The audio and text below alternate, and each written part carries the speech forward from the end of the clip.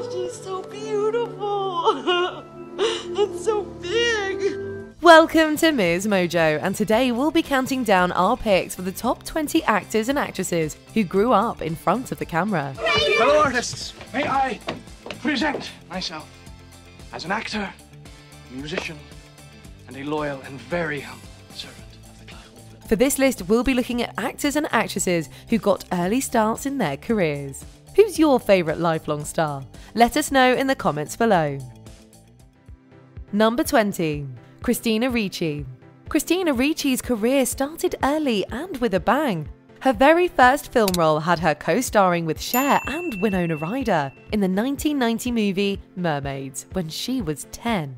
She's gonna kill you if you put those on. Back to your rocks, Kate. Okay.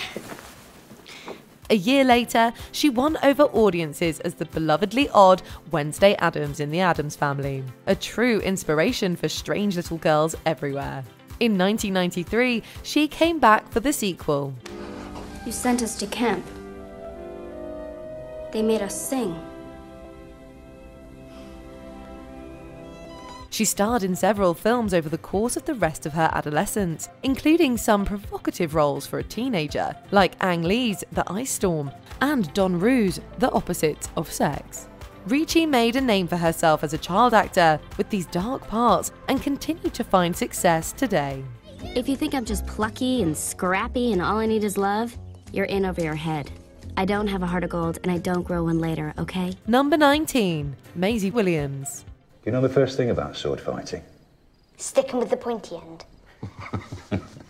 Best known for portraying the beloved Arya Stark on Game of Thrones, Maisie Williams spent the entirety of her adolescence on screen. She landed the role of Arya when she was 12 and grew up as millions of people watched as Arya also grew up to become a full-blown assassin.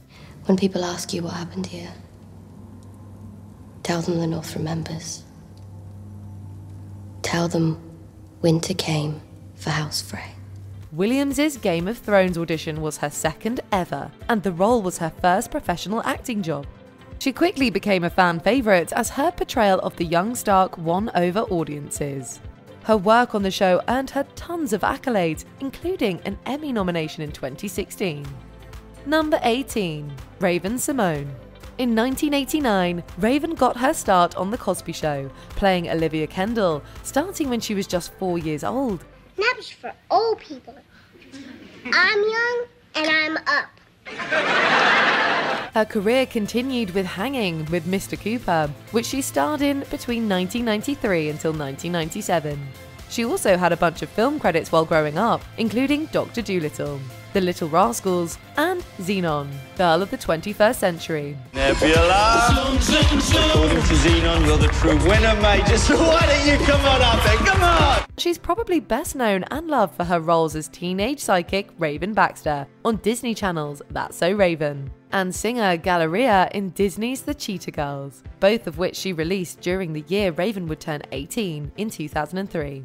Raven's iconic comedy roles throughout her early career have earned her many awards and accolades, and a reputation as one of the greatest childhood and teenage stars. We're gonna be juggling the hottest producers, Rodney Jerkins, Babyface Jackal Jones. Oh yeah, and all the hot designers are calling us. They're like, sorry, Dolce & Gabbana on the other line. Please hold on, Choochie, it's Gucci, get time for it. Number 17. Anna Paquin. Anna Paquin is the second youngest Academy Award winner, nabbing the award for the Best Supporting Actress for The Piano in 1993 when she was just 11. Hi. I want to be in the photograph. After that accomplishment, Paquin took a short break from major acting projects and returned to play young Jane in 1996's Jane Eyre. She also starred in Fly Away Home that same year, earning Paquin Young Artist and Young Star Award nominations. Dad, look! They're really flying with me! Woo! As a teen, Paquin appeared in comedies like She's All That and Almost Famous, and dramas like A Walk on the Moon, proving her wide acting range all before reaching adulthood. She'd go on to star in True Blood, where she met her husband, Stephen Moyer. They are staring at us because I am a vampire. And you mortal. Well, who cares what they think? Number 16. Kristen Stewart. Speaking of blood and vampires, Kristen Stewart didn't become a household name until after the 2008 release of Twilight, when she gained seemingly overnight fame as Bella Swan. So the lion fell in love with the lamb. What a stupid lamb. But Stewart had been acting for years prior to her Twilight days. Starting to act professionally when she was 8, Stewart shared the screen with Jodie Foster in Panic Room, so she was just 12 when she had her first major breakout role. Come here. It's disgusting how much I love you. Tell me about it. Throughout her teenage years, she appeared in several more films like Zathura, Into the Wild, and even played a preteen thief in the kids' heist movie Catch That Kid. Stewart actually turned 18 on the Twilight set, meaning Stewart literally transitioned from childhood to adulthood on camera. I think 18 is a little young to start worrying about that. It's 1 year older than you. No, it isn't. I'm 109. Well, maybe I shouldn't be dating such an old man. Number 15. Hilary Duff. Best known for her role as Lizzie McGuire, Hilary Duff is a Disney darling who grew up on camera. Lizzie, all right. Hey, there you are. We've been looking for you. That was a bangin' show. You really looked cool up there. Thanks. She got her first big role in show business at the age of 10 in Casper Meets Wendy, where she played a good little witch who became friends with the iconic Friendly Ghost. Soon after came her Lizzie McGuire run, which ended with the Disney Channel original movie of the same name.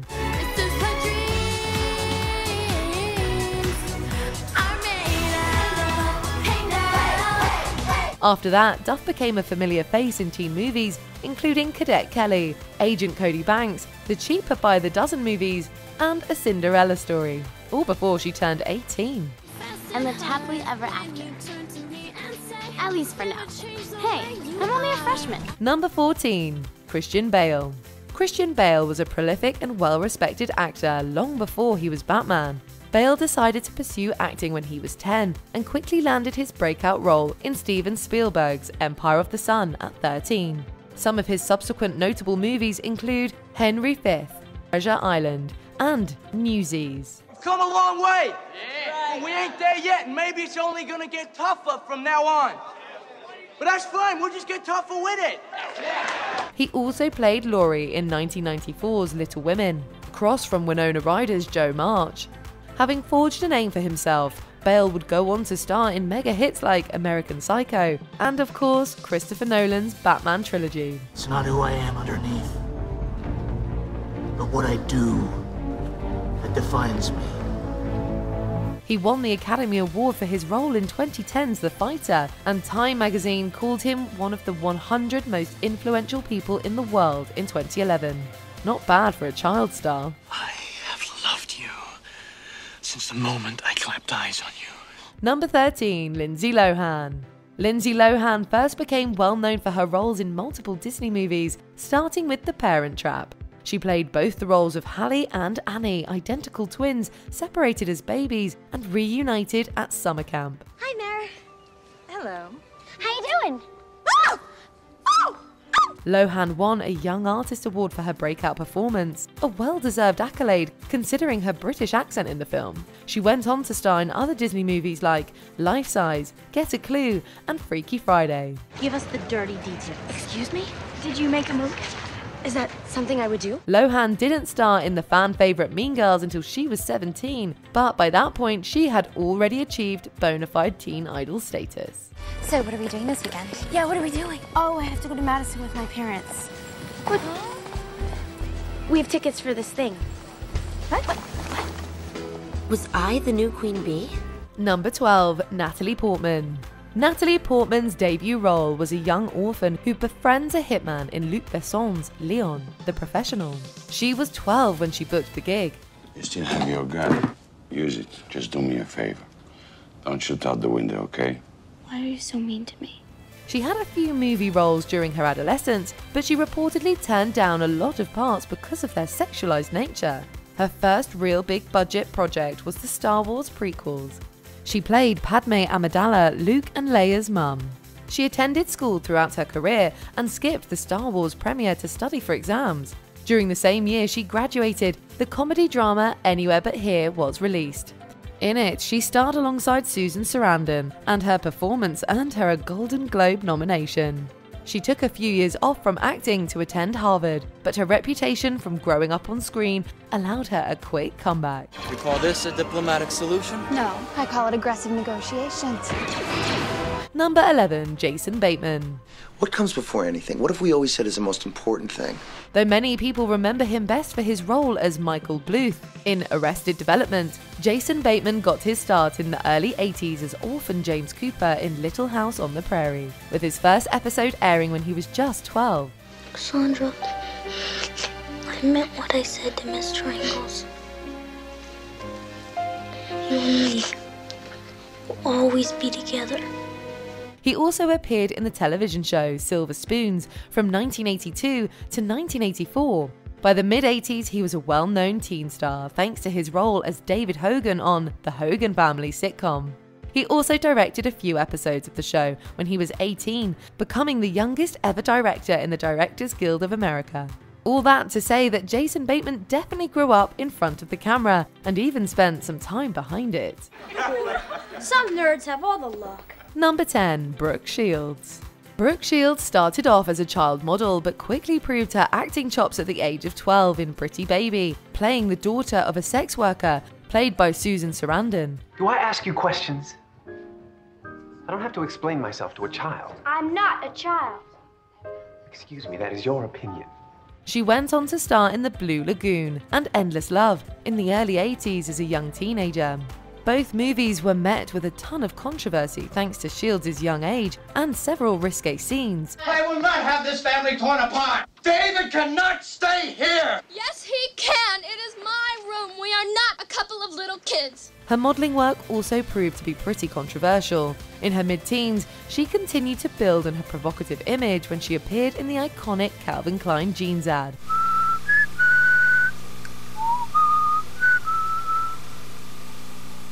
You want to know what comes between me and my Calvins? Nothing.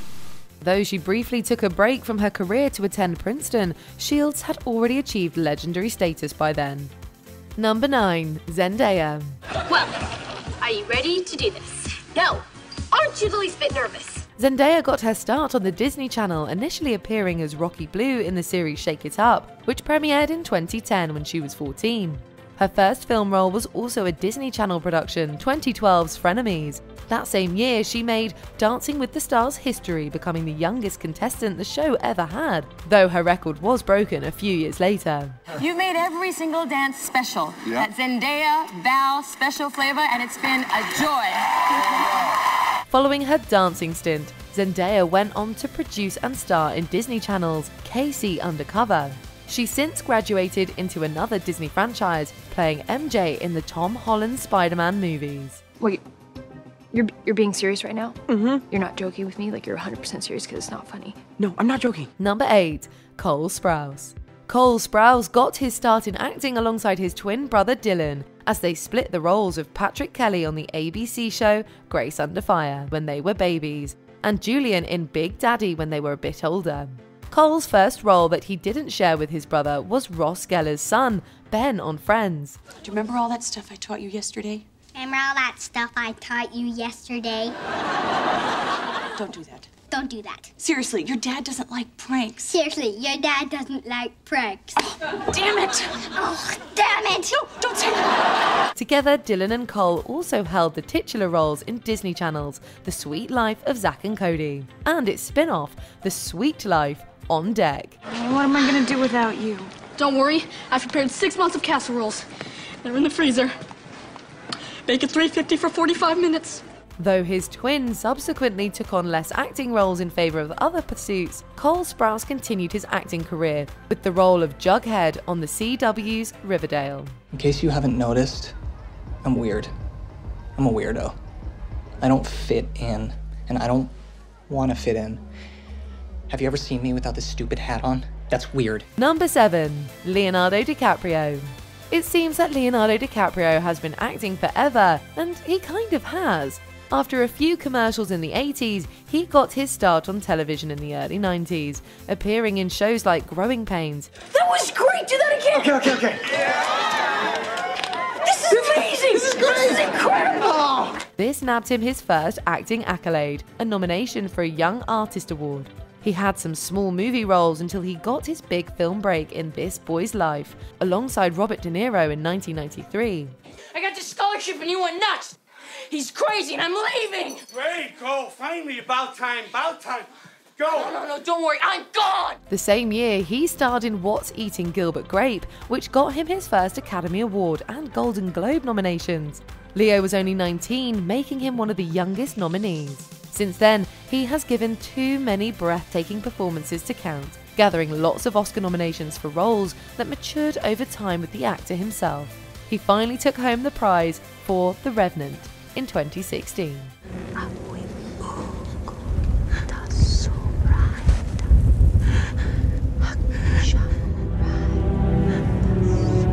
Number 6. Jodie Foster. Jodie Foster started appearing in commercials between the ages of 2 and 3 years old and hasn't really slowed down since. She appeared in lots of TV shows and movies during her childhood in the 60s and 70s, and most notably starred alongside Robert De Niro in Taxi Driver when she was just 12 years old. I think I understand. I tried to get into your cab one night and you want to come and take me away. Is that it? Yeah, but don't you want to go? The role got her a nomination for Best Supporting Actress at the Academy Awards. That same year, she also starred in the original Freaky Friday. I'm not the same person today. So I've noticed, but you know you have to snap out of it. This is a real important game. I'll try. But I mean it, literally, I'm not the same person. Foster is widely considered to be one of the most talented actors of her generation and has the accolades to show it, so she definitely deserves her spot here. It's nice to know you care, my darling. It's nice to know I do. And believe me, I do. Oh. Number 5. Macaulay Culkin. Although he's best known for playing Kevin McAllister in Home Alone, Macaulay Culkin started acting at 4, mostly in small roles. He got his first big break in 1988's Rocket Gibraltar and went on to star in John Hughes' Uncle Buck in '89. Do I have an uncle? Unfortunately. Holy smokes. He's cooking our garbage. In 1990, Hughes and Culkin reunited for the majorly successful Home Alone. The role required quite the performance from Culkin, as his character Kevin is often on screen, you guessed it, alone. I made my family disappear. His performance nabbed him a Golden Globe nomination, an American Comedy Award, and a Young Artist Award. He also starred in My Girl and Home Alone 2. Eventually, his child star days came to an end. After over a dozen movies and 1994's Richie Rich, he temporarily retired from acting to go to high school after. We should be having fun. Money is fun. All I'm saying is, I wonder if you guys can come over this weekend, you know, hang out.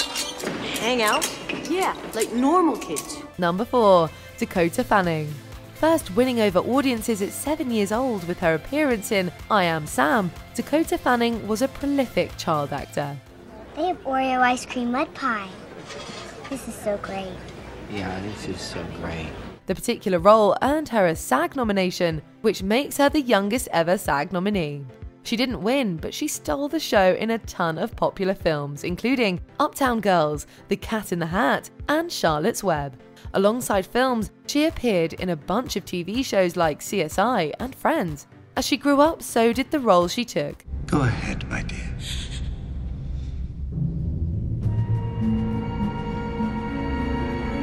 This may hurt just a little.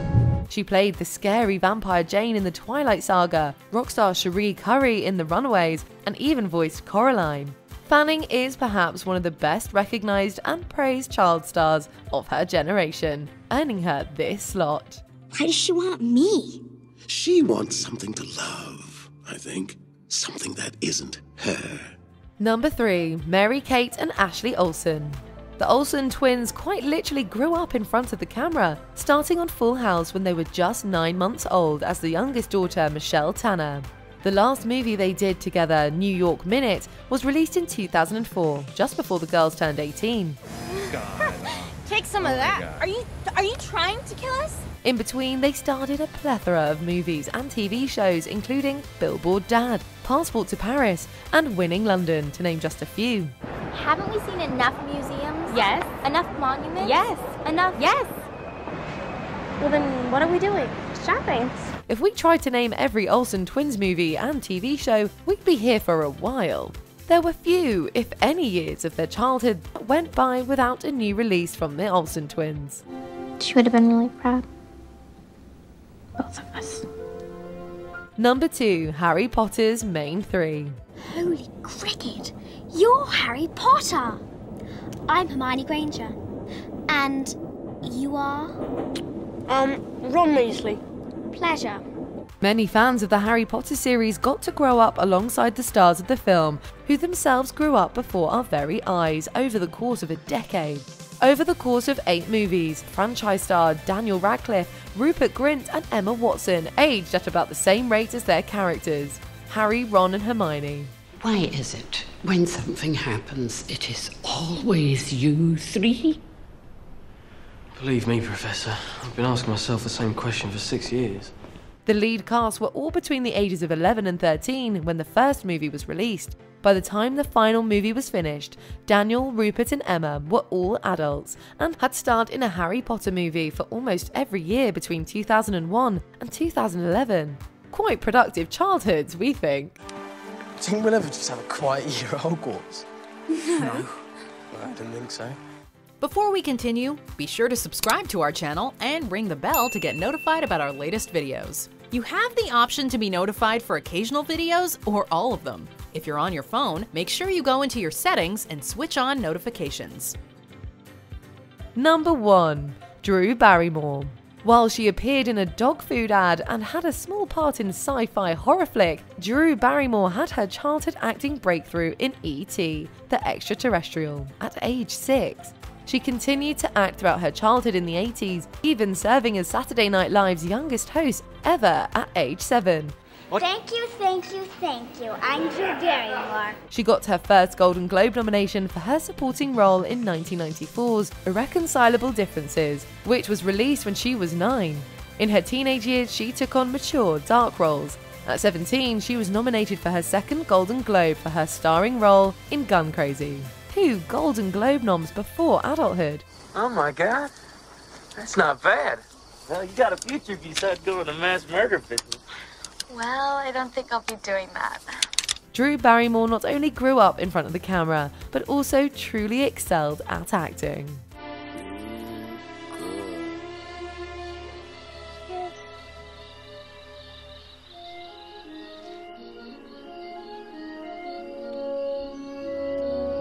Do you agree with our picks? Check out this other recent clip from MsMojo. And be sure to subscribe and ring the bell to be notified about our latest videos.